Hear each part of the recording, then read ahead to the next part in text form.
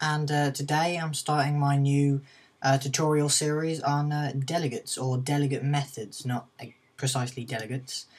Now, I have already posted a couple of videos on this, but personally I didn't think that they were the best videos in the world, so I thought I'd start it off with basically giving you a little brief overview of what we're going to be doing and what delegates are, well, delegate methods.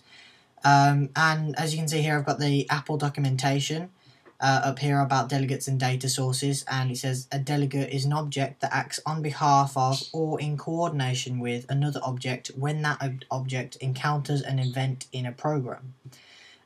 So what that means in simple terms is that when one object encounters an event, it will ask a delegate. It will it's basically a way of sending messages between two kind of objects. So one object will be like, hey, do you want me to close the keyboard for a text field?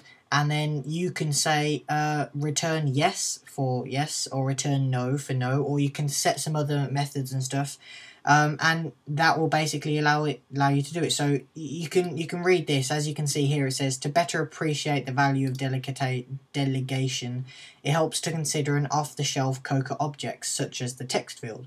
So that's what we're going to be looking at, and also there's the table view here, and you've already used table view delegate methods, and probably you didn't know about it. Well, that's only if you've done a UI table view. You've already used UI table view delegate methods. So again, I will put this in the description. You can read through it, and here I'm just going to go through this kind of little window thing here.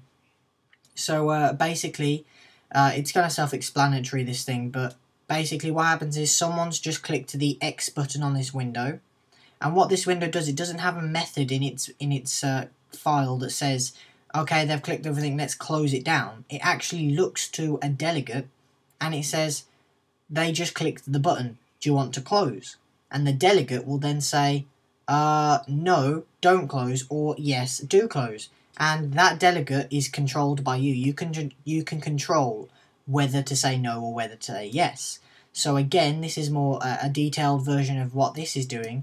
It basically says 1. You can read the numbers here for the thing. It goes 1, window should close.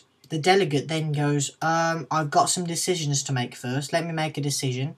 Okay, actually they haven't saved it, so I'm going to go to 2, go down here, they've clicked save, so then we can go back and say yes. If they click cancel, then it will just normally just go back to what it was before, or if they click don't save, it will go close. However, if the decision is they have saved, then it will skip straight to 4, and just go yes. So that's a bit more kind of detail, well, a little kind of background information. But if you think about it, it's literally a way of sending messages, brief little quick messages between like two objects, and it's really useful.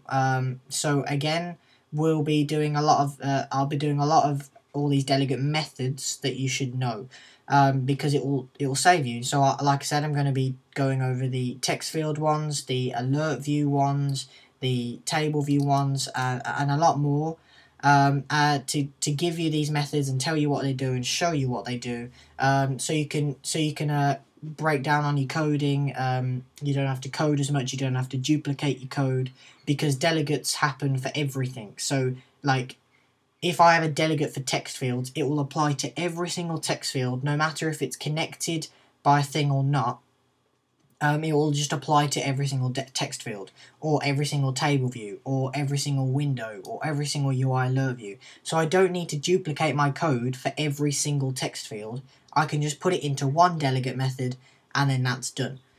So just a little thing here that we're going to be doing for our UI table view, UI text field, delegate methods.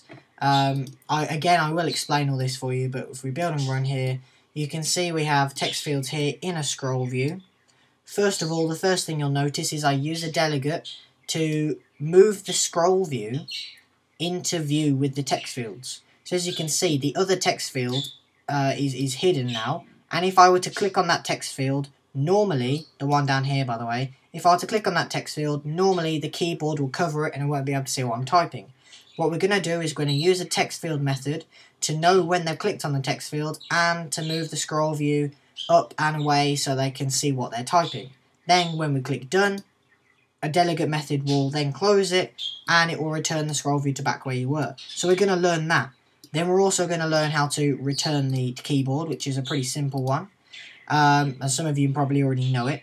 And we're also going to learn how to use the should change character in range method.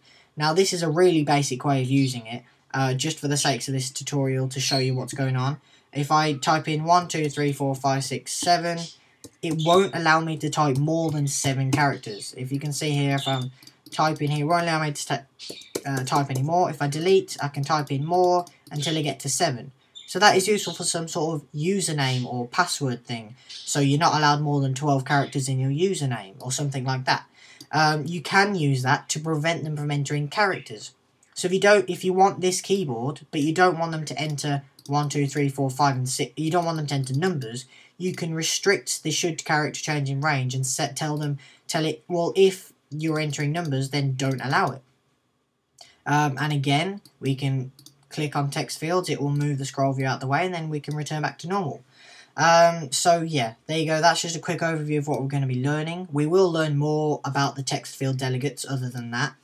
And also we will be going on to, like I said, UI table views, UI alert views, and other delegate methods that I'll find out and provide you guys with.